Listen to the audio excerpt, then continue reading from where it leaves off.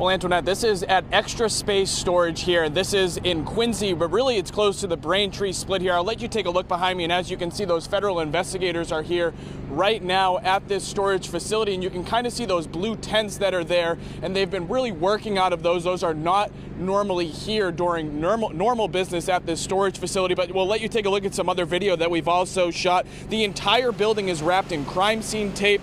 Again, those blue tents set up, not normally here, and it's unclear what this investigation is in connection with.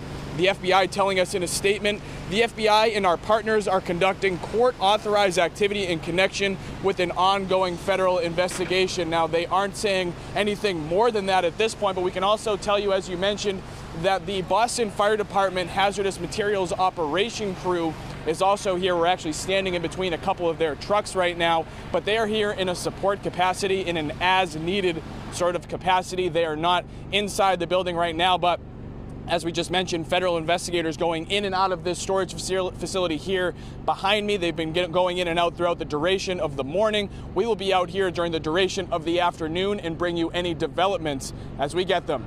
For now, we're live in Quincy. I'm Peter Iliopoulos, WCVB News Center 5. All right.